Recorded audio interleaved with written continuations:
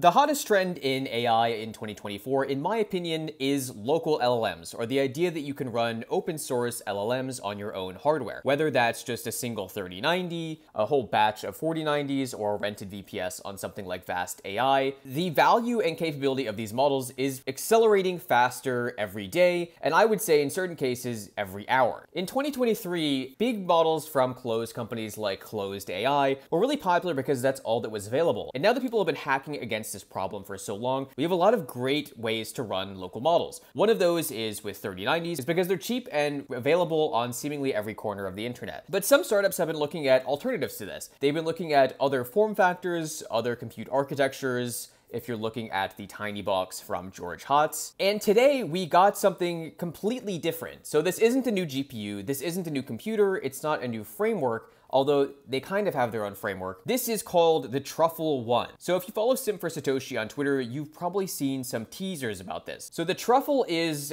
a really interesting device. It does technically use an nVidia GPU, but the platform on top of it is a bit different and actually outperforms certain models. So what is the Truffle? Should you buy it? Is it actually comparable to nVidia GPUs at this price point?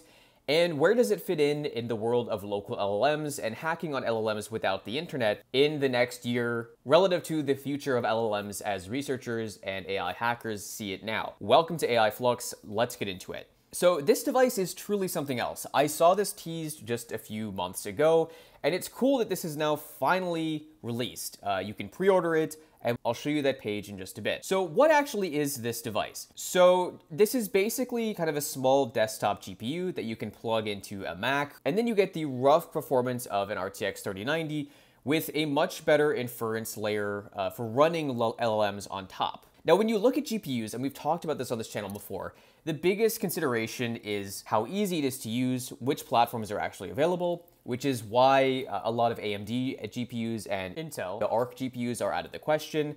And then the last one is how much it costs per flop of actual compute capability. To be frank, Truffle is not the best deal there is. The best deal there is still, in my opinion, either to rent a VPS on a platform like Vast AI or to just buy a bunch of used RTX 3090's. However, what's cool is Truffle built an entire compiler stack from the ground up for an nVidia Orin device, which is a special type of sort of semi-mobile GPU that's been developed by nVidia. And what's cool is this platform is actually more efficient than the one released by nVidia, which is really interesting. For instance, this will run Mixtral at 22 plus tokens per second without speculative decoding, which is 2 times faster than ggml on the nVidia Orin architecture because of the software stack created by Truffle. Their compiler is not open source, but it's optimized for their boards, and in theory wouldn't be very valuable in an open source form anyway. Although I would say they would maybe benefit in the future from improvements from open source, but for now it's closed source. So what does the Truffle look like? So Truffle just sits on your desk. In theory, you could power it over USB-C,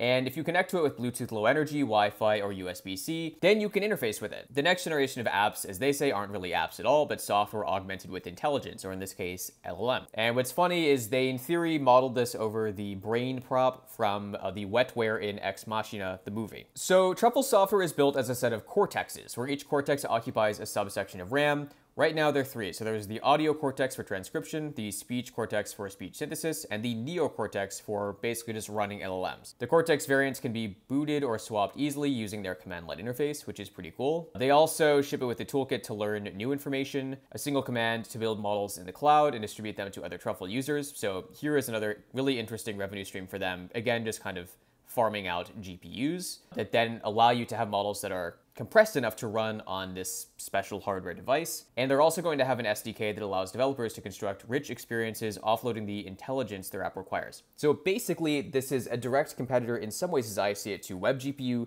The idea is give people the best tools possible to execute and build on top of GPUs while abstracting the infrastructure as much as possible and making sure that you can do a lot of this locally. So this is really, really cool, and I like that it's equally kind of developer-focused while also being consumer-focused in like a forward-looking way. So consumers who want to learn more about AI Frankly, it's very similar to the plan we have, which is create a bunch of content that is not necessarily developer focused, but it's focused at people who want to learn more about AI, and maybe in the next few months, be in a place where they can read papers and really understand what's going on. Some of the language here is kind of interesting. They say Truffle is an exo-cortex company. Our goal is to eventually surpass computers as the primary tool humans use to get things done. But hopefully they're not looking at this in the way that Apple did when they made the ad with the kid with the iPad, who then looks at his parents when they say, oh, what's your iPad? And the kid says, what's a computer?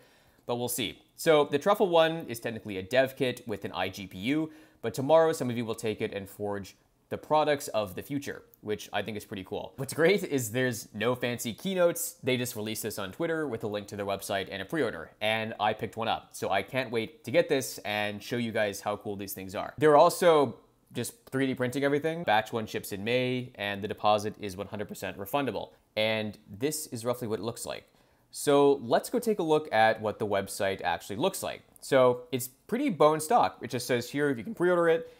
They say run Mixtral at 22 plus tokens per second, run Mistral at 50 plus tokens per second. You can run up to 100 billion parameter models. It has the nVidia Orin iGPU on a custom carrier board, 200 gigabytes per second of memory bandwidth, and they have all their API docs here as well. And they're building in Los Angeles, California. Right now, they only have Mac support, which I totally support because most everyone doing AI dev that I know, including myself, just uses a Mac. They show here some interesting things. So we have a breakdown of the hardware here, which is the Orin module. So think of this as like a super high performance nVidia version of like a Raspberry Pi compute module. They have the daughter board with the LPDDR5 RAM, which is really, really fast, a 60-watt heatsink. So obviously this is sort of a kind of a high-end laptop GPU that is really good at machine learning inference. It's really similar to the 500 series kind of Quadro cards they just released. And this is basically intended to be, from nVidia, kind of an edge AI compute accelerator. So think of it as kind of a generalized TPU, but from nVidia. So what's cool here is we can look at the monthly energy costs to run local inference. I can definitely say that running RTX 4090s is expensive. It's not that expensive per 4090. Maybe this is with like New York or Los Angeles peak energy pricing. But again, it's hyper efficient. It only uses 60 watts. You can train models with a single CLI command. So again, value add this gives developers who have some idea of how training LLMs or fine tuning works. The biggest thing I want to look at here is when they compare the performance of a Truffle-1 to an M1 Mac and an RTX 3090. So technically speaking, in certain cases, and really in most cases, the Truffle-1, although it's $1,300 and about twice the price of an RTX 3090, will basically outperform an RTX 3090 and be about twice as fast as an M1 Mac. Now, some would argue that an M1 Mac is also probably about, half the price of a Truffle-1, but I would argue the real value here is the form factor. It's the efficiency gains you will get with this just in terms of not having to go through Linux.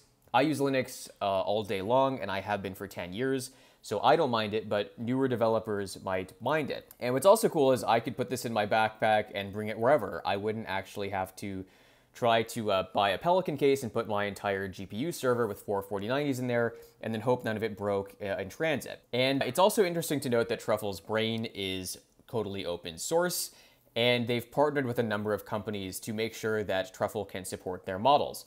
And again, they're opening up new batches, so definitely pre-order if you want to pre-order these. I think this is another really cool approach to AI tooling. Their platform, I think, is quite cool in terms of just being able to run models. I really want to do a video, because we've gotten some requests, on the TinyBox from George Hotz. If you don't know what TinyGrad is, the whole idea with TinyBox is actually using AMD GPUs to do comparative performative inference and training for AI models with George Hotz's proprietary framework that is also entirely open source. So yeah, I want to keep covering these models. This isn't exactly an NVIDIA GPU, but it is an NVIDIA-based product that does large language model inference.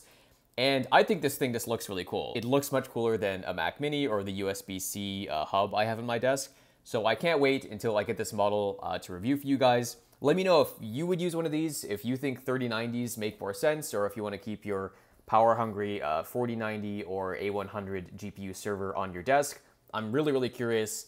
If you think this thing looks dumb, also let me know in the comments. But yeah, so as always, I hope you guys learned something in this video. Please like, subscribe, and share if you liked our content, and we'll see you in the next one.